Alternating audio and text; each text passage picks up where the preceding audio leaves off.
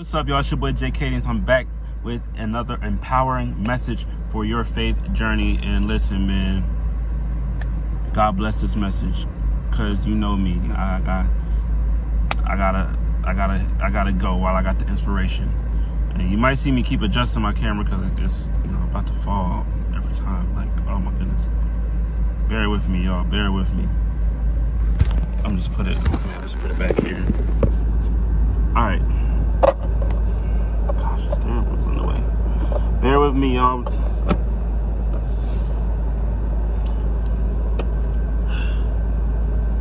me see how this. All right, I'm gonna just hold it. So listen, guys. Look, I just had a revelation. I was sitting here and I was praying, and then I stopped to listen. And it's got to the point right now. I just want to make this point real quick. It's got to the point where I don't intentionally stop to listen. It's like my spirit automatically quiets after a certain amount of me praying.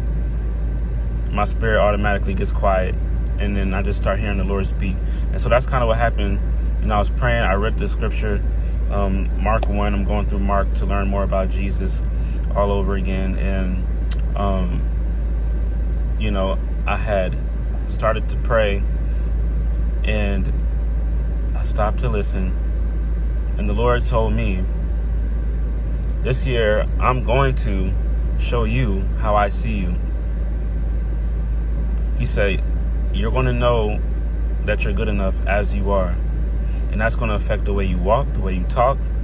It's going to affect the way you come across in your music, your delivery, your tone, and your music and your preaching. And then this one thing he said.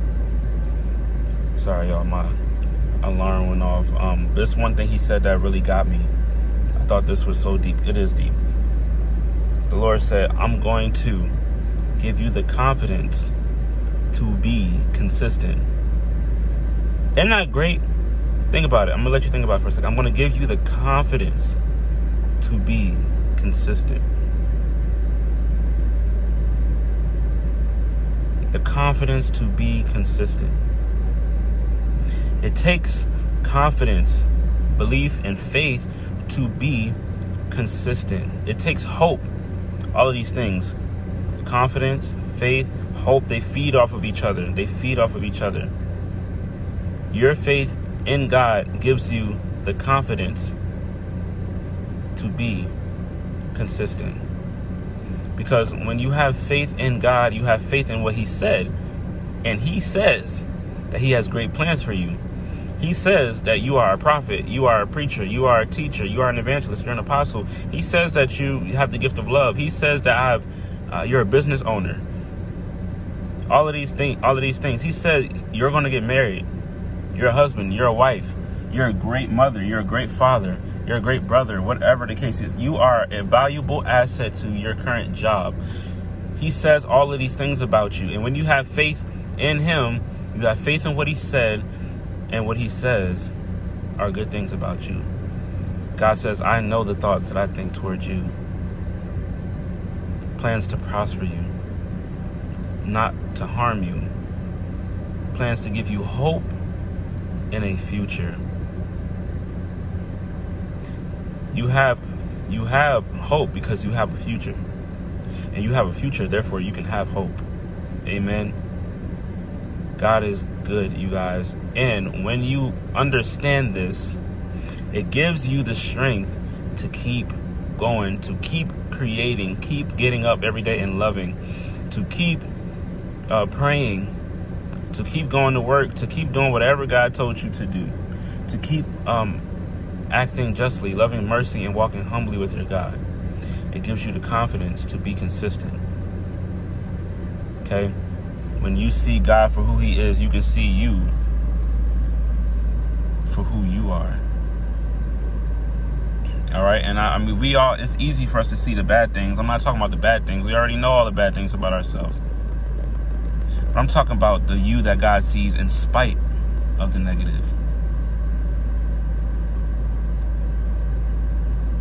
I'm talking about the you that's going to prevail in spite of your shortcomings and your flaws. I'm talking about the you that's going to succeed because of your flaws. See, The crazy thing is, your flaws keep you away from people who can't handle them. All right? And God brings people into your life who can love you for both your good and your bad. So while there are people who are repulsed by your flaws, it's okay, because they're not good for you anyway. All they will do is they will damage you, trying to love you. And then the people that love you look at your flaws and say, I can cover that with love, with compassion, with grace and mercy. For every flaw, for every person who can't handle your flaws, there is a person that God sent to cover your flaws with love. The Bible says that love covers a multitude of sins. And I want you to be encouraged today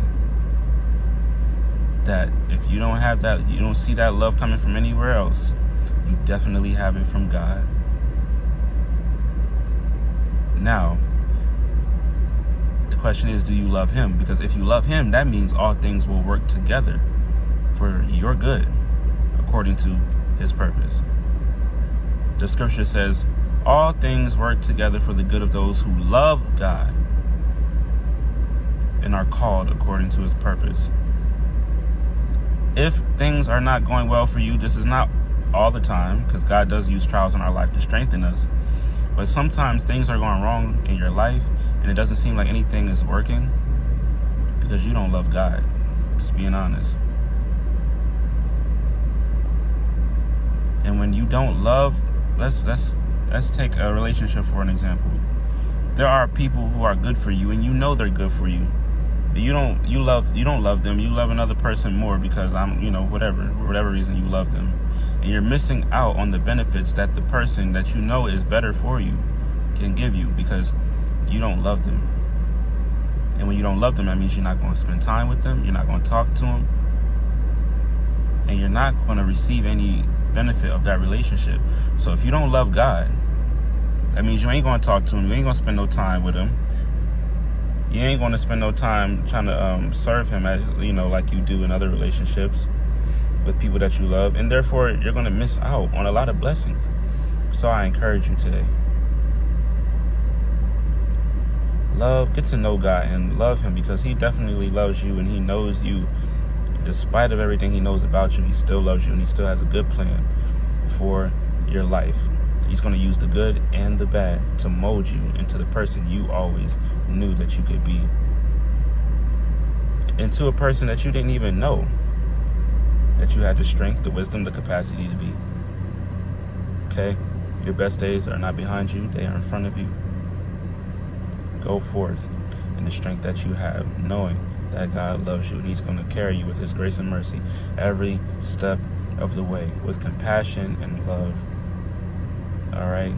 I don't think there's any more I can say, but Father, cover your people and give them the confidence to be consistent in everything that they do in the mighty name of Jesus, including loving you, loving others as they love themselves. In Jesus' name we pray. Amen. Bye, you guys. Make sure you go to newnatureinc.com and check out our very awesome Jesus swag, our prophetic clothing. These clothes represent signs of the times for sure. They will greatly empower you and others in your faith journey. And go listen to the new album. My first debut album is fire. I'm telling you, it's fire. Humble Beginnings by Joshua Cadence on all streaming platforms, Spotify, Tidal, Apple Music, all of that, Amazon. And go check out Heartbreak and Healing too, if you're in need of a healing for your heartbreak. All right, it's on SoundCloud.com/jcadence. It's going to greatly empower you in your faith journey, in your life journey. All right, I love y'all. God loves you. May love, laughter, and leisure be with you as you follow the Holy Spirit. In Jesus' name, peace. J. Cadence, sign out.